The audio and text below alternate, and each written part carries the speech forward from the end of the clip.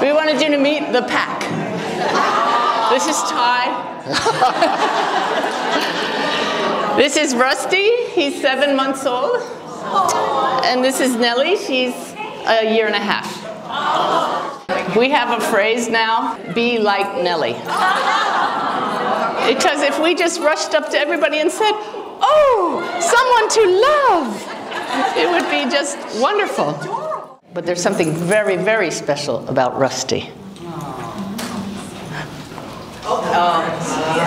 Can you see? Turn it. You see the heart on his side? Can you see the heart? Get you to that point where you notice things. And I remember about 3 days ago, I noticed when we were walking Rusty, and he walked right up to this dandelion without even sniffing and just went.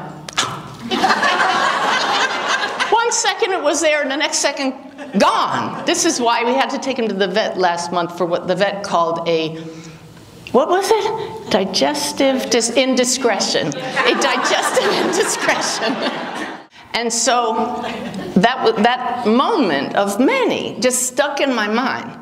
And last night as we were leaving, Elaine here in the front row came up to me and she said, you know, you were talking about the web. Have you ever noticed how a dandelion is like the web? And it's all connected and it's beautiful. And I said, wow, see, snag. And I said, that is really beautiful. I need to go home and look up dandelion. I quick got on my phone and look at the images of them. Well, I didn't have time to do that.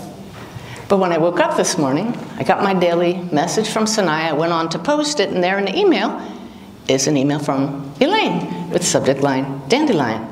Look at this photo. Oh. Taken by Dave, right in the front row. Look at this. We talked about the web last night.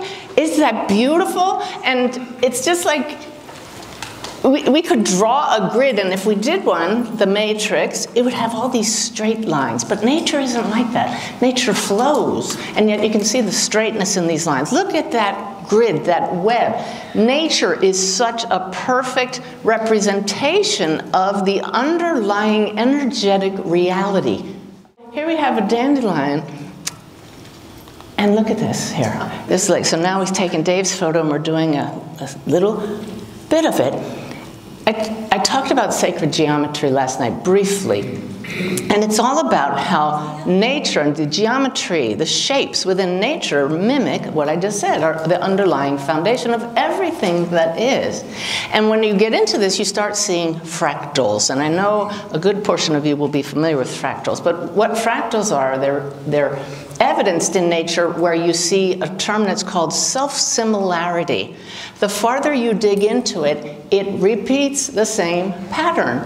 So you have the whole here, and then you narrow in and you see the smaller part, and then you can narrow in. Again, I just drew a new little box there, and now you see that part right here really represents the wholeness here, and you could just keep going in and in and in to infinity.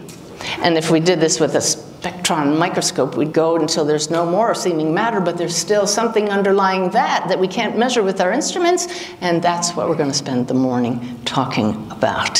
How cool is that? And it's really then, like we talked about last night, nested dolls, nested reality, realities within realities, and you're part of that.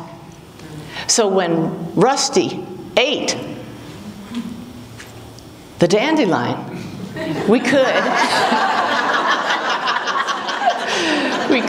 poor Ty, I'm out there this morning, we need a picture of Rusty eating a dandelion.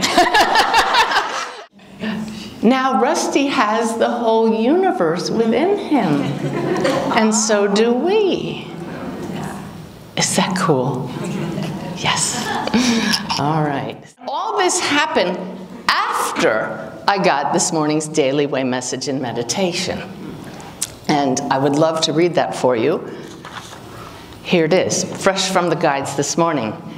Oneness makes no sense when all you see are twos and threes and us and we's. How can there only be one mind from which all of this that I perceive is arising?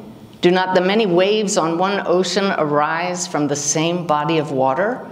Analogies are most helpful in trying to grasp that which slips through the fingers like that selfsame water. Use your analogies to help you find understanding, and then simply trust that the source of these attempts to describe your true nature already knows itself quite well.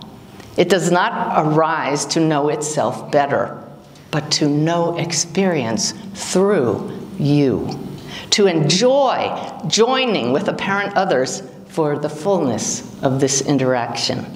Rise and fall, dear wave. Create a joyful splash as your deepest essence does what it does best. And Nellie just showed us what we do best. You are so very loved.